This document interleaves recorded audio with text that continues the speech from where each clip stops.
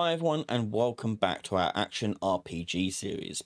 In this episode we're going to start looking at buffs. So we're going to start off with creating how a buff works and adding it to our game. So let's go ahead and create a buff that increases our attack power.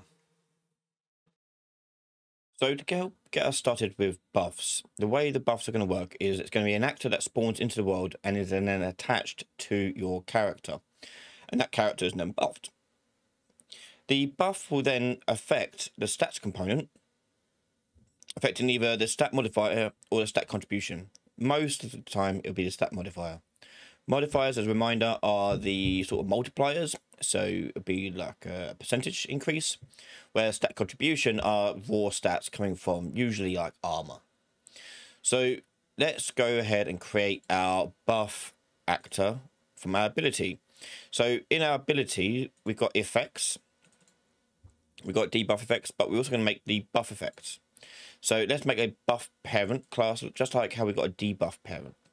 So we're going to create a child of ability effect, and we'll call it buff parent.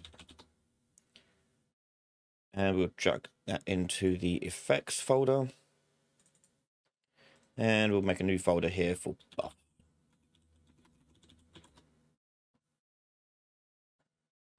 Here. Okay, so the buff is going to be attached to someone. Okay, so the very first thing you want your buff to do is register who is attached to it, because enemies could be buffed by other things too, and we don't want to get that mixed up. So to get the attached parent of any actor, you can just do get attach parent actor, and what that does is it walks up the chain back up until it reaches a whole new actor, and then it assumes that that is the attached parent actor. So we'll get that, and that should return, in our case, the player character. So I'm going to drag this out and promote that to variable, and we'll go buff recipient.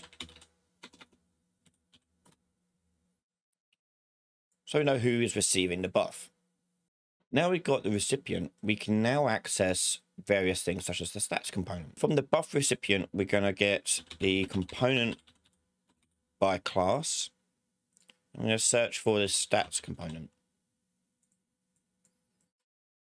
And part of the stats component, as we said, is the stat modifiers. I'm going to get the stat modifier. And here we have a variety of stats already set up. We've got health, strength, dexterity, intelligence, willpower, resource. Okay. Now, if I go back to my stat modifier, let me just go back over the stats component.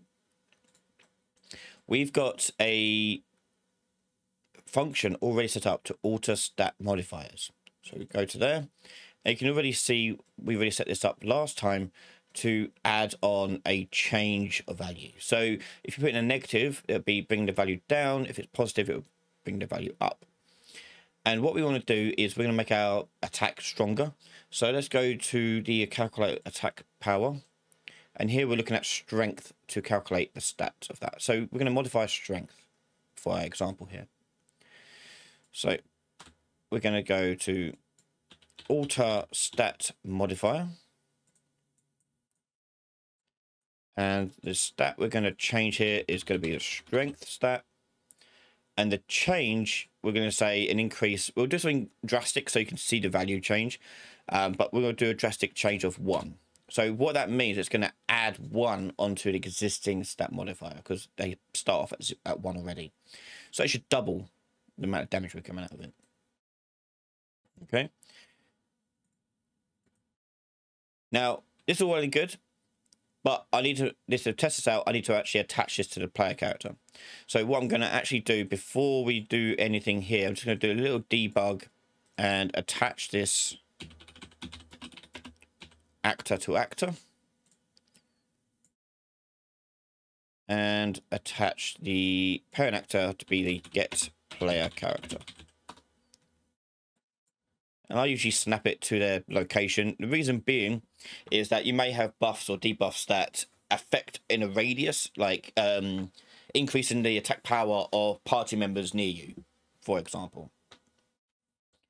So we'll do that, hit compile and save. So I'm going to drag this asset into the level. There's the buff parent. Going to test that out. And as you can see, when I hit them, we now got 25 instead for the initial hit. The 10s are the ticking damage from the debuff that we tested out before, but the 25 that you see coming up, that is our special attack. And to prove that's the case, if I take out this buff and put in there, you got 12. Okay, so it's literally doubling the amount of damage we do. Okay, perfect. So part of the buff is you may want to show it to the player on the screen in the form of some UI element. And we'll do that in the next part. So there you go, creating buffs is fairly simple and pretty easy to work with. Now all we're going to do now is work on adding a UI element to the screen that updates and shows us what buffs we currently have active on our player character.